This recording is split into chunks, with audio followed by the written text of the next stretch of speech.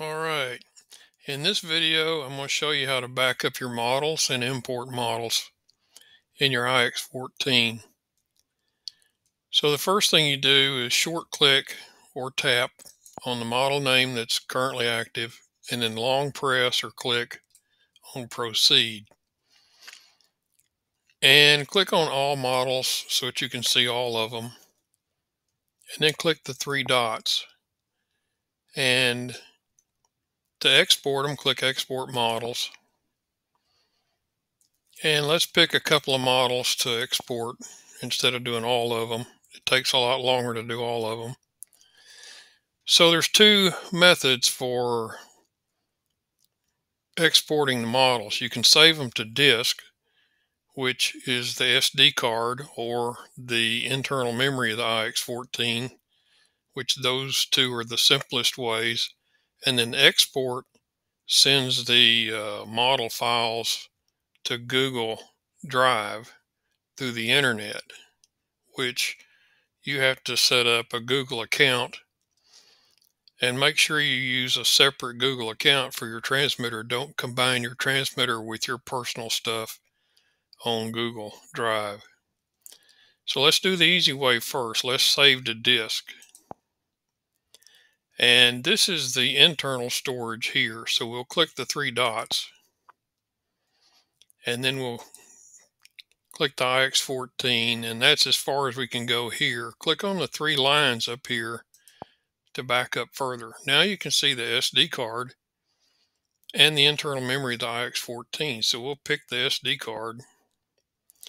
And then it's telling you can't use the root folder or the root of the drive.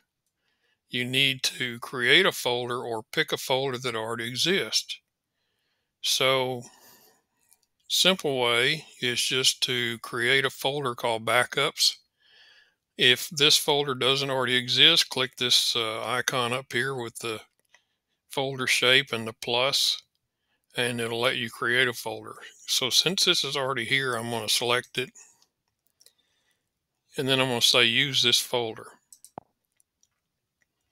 And then you have to tell it to allow it to access it. So now we have the storage, and then this is the identifier for the SD card, and then the folder name backup. So we'll click select, we're ready to go.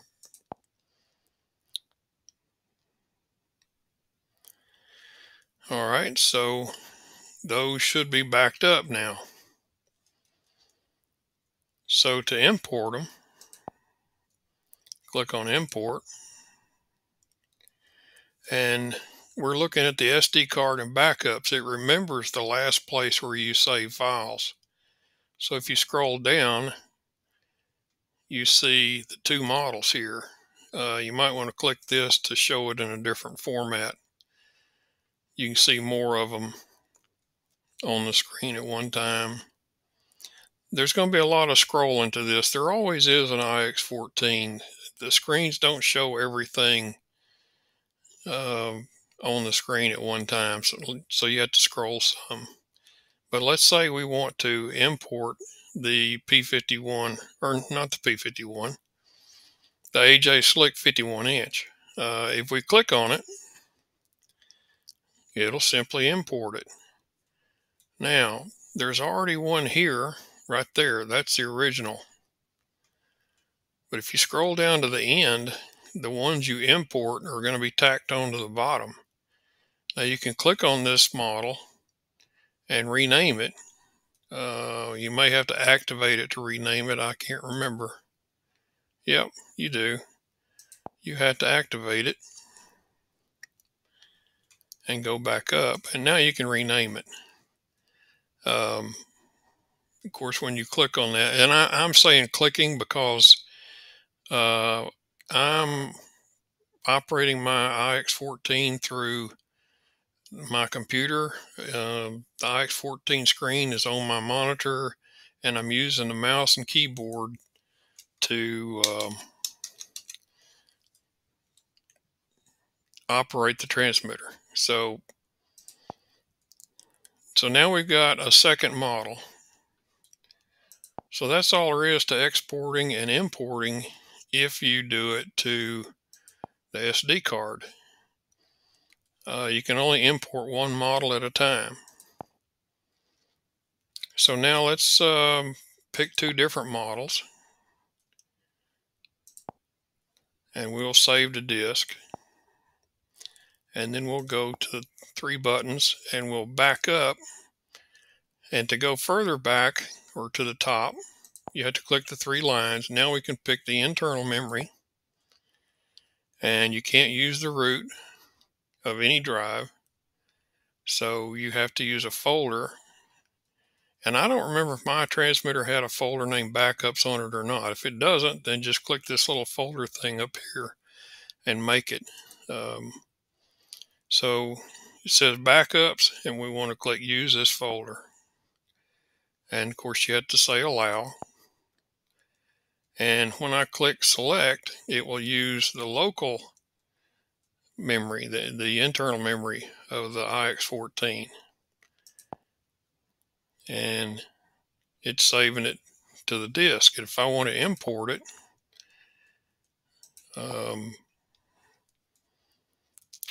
it's iX14 means the internal memory, and backups is the folder name, and then here are the two files. So you can only import one at a time, so you pick one, and it's imported. If you scroll to the bottom, there it is. So it's real easy to back it up to an SD card or the internal memory because it's a simple save to a local drive or local disk.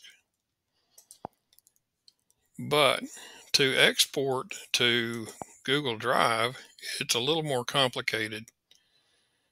So we'll pick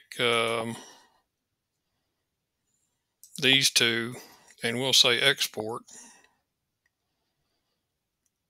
All right, now we're trying to go through the internet using Google Drive.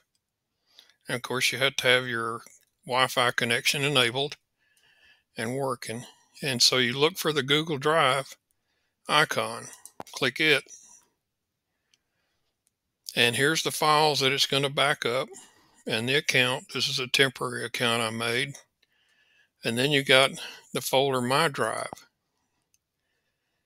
If you click the back arrow, you can see that my Google account has My Drive, which is cloud backup only, although you can set it to where it syncs to a folder on your computer. And then I've got one called Computers. If I click it, I've got this folder named for my computer. And then I've got a folder called Lens iX14. So I can back up models to this folder. But to have this computers folder, or have my Dell under computers, I had to install the Google Drive app for Windows, which lets me pick a folder on my hard drive to synchronize to Google Drive. It takes a little bit of doing. So now the Google Drive is just cloud backup, but it can be synchronized to your PC. But to use it, you pick the folder, and it only takes one click. And see, it says select destination. Well, if I click select, it's going to pick Lens iX14. Well, that's not how I want to back up my models. I want to keep multiple backups of my models. And what I do is I make a folder and name it for the date. And today's the 29th already. And so now the destination is 2024-05-29. So if I click select, this is what I'm selecting. Now, if I don't want that, I click the back arrow and I keep going back. And so it just takes one click to make it enter the folder instead of two. If you're used to using a PC, then using Google Drive on the iX14 takes half as many clicks. But anyway, so this is going to be my destination. So I click select. Now it's going to show you what it's going to do. It's saving to the drive these two files under this account and in that folder. And if that's what you want, you click save. And now it's uploading. Of course, it hadn't done it yet. It's just preparing and doing it in the background. Now, if you want to import either one of those, you go to import and see now it's showing the internal memory of the iX14, which is not where I want to be. And there's the SD card. Now here's Google Drive all the way down here. You have to do some scrolling to get down to the Google Drive. You pick My Drive. Let's see. Yeah, it looks a little better maybe if you change the format from icons to table. We click that once, and there's that folder I created. And then here are the two models. So if I click this one, it's importing it. And if you scroll to the bottom, there it is. So anyway, the SD card's the easiest. The internal memory, it might get wiped out and you'll lose them if you put them there. You can access the internal memory by hooking your iX14 up to a PC using a USB cable, and it shows up as a drive in Windows Explorer, and you can go to the folder, the backup folder, and copy the models out of there. You can manipulate it just like it's a drive. But the SD card's the easiest and most reliable, and Google Drive is a little harder. And then setting up your computer under the computer icon in Google Drive is even more difficult. So that may be more than you want to attempt to do. Anyway, that's all I got tonight. Hope that helps.